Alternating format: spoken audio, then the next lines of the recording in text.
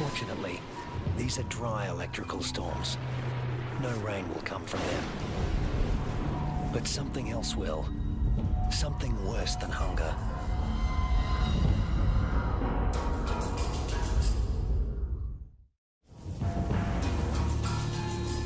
Lightning has ignited the dry grass of the outback. The kangaroos can easily outrun a grass fire. Almost 10% of arid Australia can burn like this in a single year. In a matter of hours, the fire consumes what little forage there is. Rusty has to move on. But there's really nowhere to go. Not this time. Parts of desert Australia are in the grip of a once-in-a-century drought, while heat waves smash temperature records.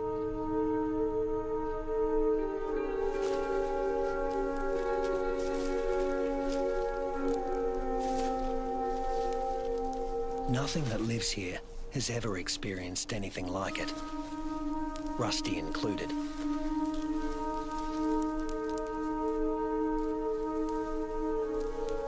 Some are suffering from severe malnutrition and dehydration. But if anyone can survive this, it's a red kangaroo. Human bodies are about 60% water. Rusty's is over 70%.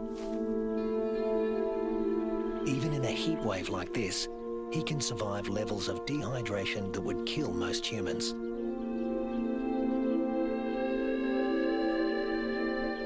Reds only sweat when they're on the move. At rest, they pant, which uses less water than sweating.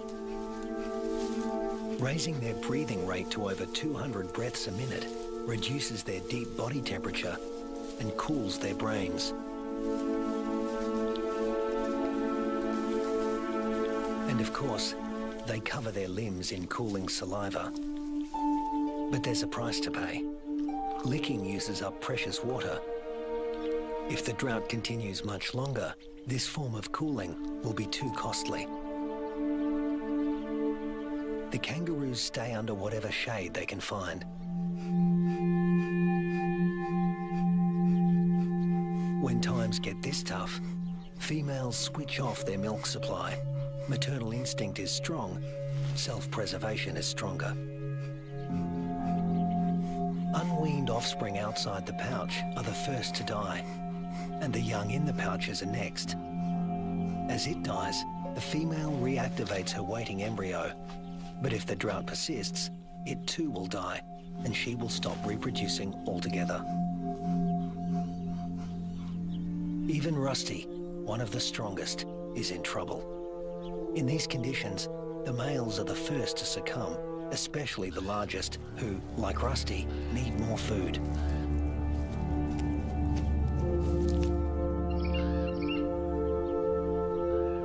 The demise of the red kangaroos is the wedge-tailed eagle's bounty.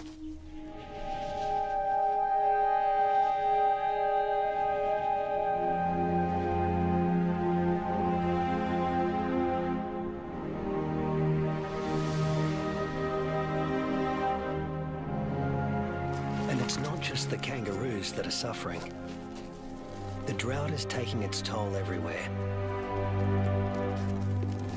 Predators turn on each other to protect a tiny piece of rancid meat.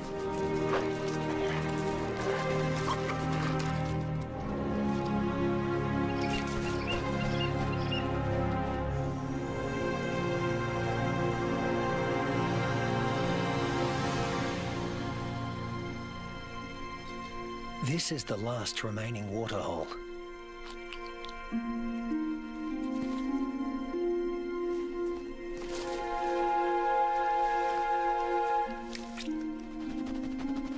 It's stagnant and salty. Ordinarily, the animals would never drink this water.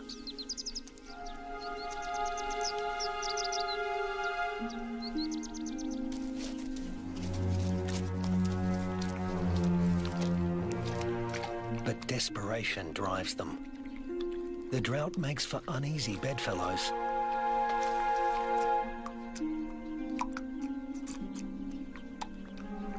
This is a sign of things to come.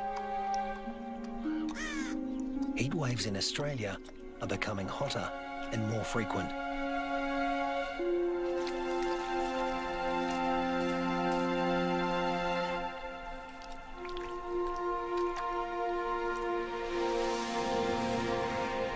The intense dry heat continues and the casualties mount.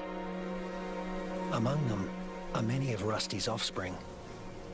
In some parts of these desolate lands, drought can kill 8 out of every 10 kangaroos.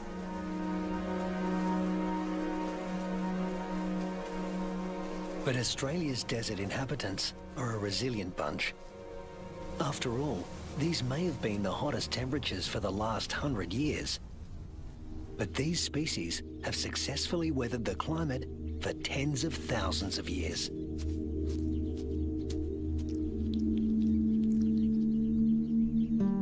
And Rusty is still here, conserving his energy and biding his time. A change is going to come. It always has. After 12 months of merciless drought, the landscape is dotted with the remains of those that couldn't hang on any longer. But in the Australian outback, all bad things come to an end. Eventually. Thunderclouds are gathering in the distance. Rusty seems to sense a change in the weather. Somewhere there is rain, and where there is water, there will also soon be food. He just has to get there.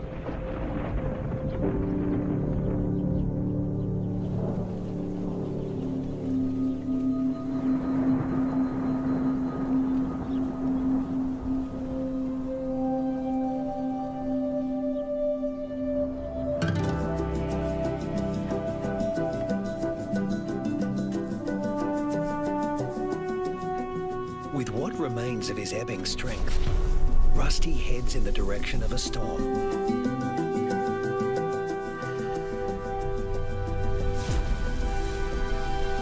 As do the other red kangaroos that have made it this far.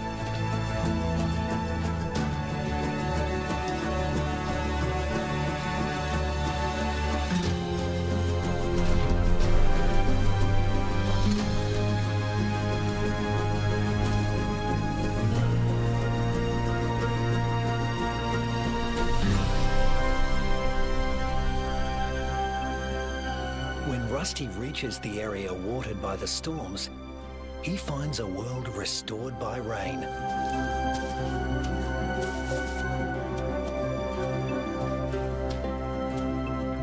Plenty to eat, plenty to drink. You can almost see the relief and joy in their hopping.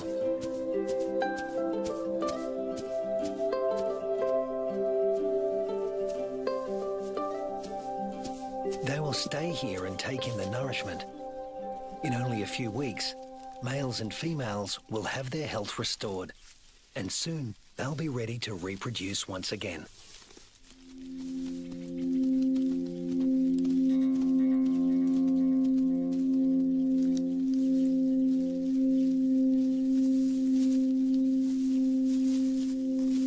But before that can happen, they have to make it through this. A pack of hungry dingoes.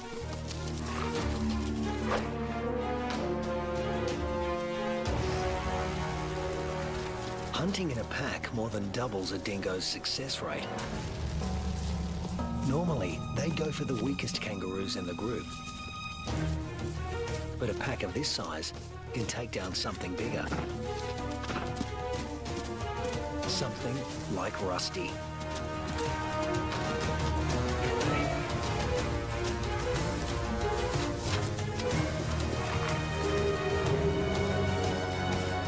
Luckily, his strength is completely restored, and he can travel at full tilt. Rusty doesn't accelerate by bounding faster, but by bounding further. He lengthens his leaps, at times covering 25 feet in a single bound. Once he gets past 10 miles an hour, Rusty rockets along with little extra effort, while the dingo's forelegs need to move ever faster. Now hitting 25 miles an hour, Rusty's only using about half of the energy the dogs are putting in. They have no chance of catching him.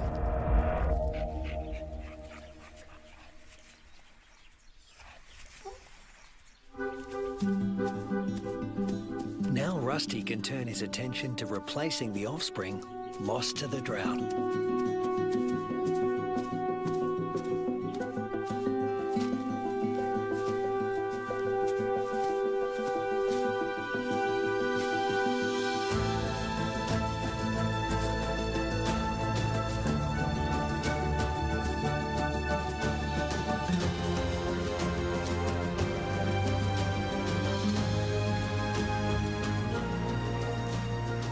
At 200 pounds, powerful, and in the prime of life, there's no question that he's the dominant male of this gang.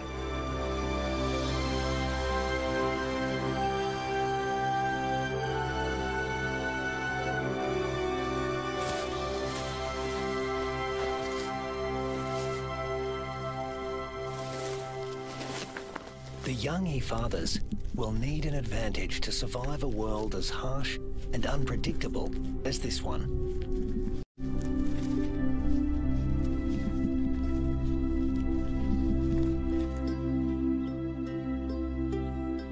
What greater advantage could there be than to begin life as the progeny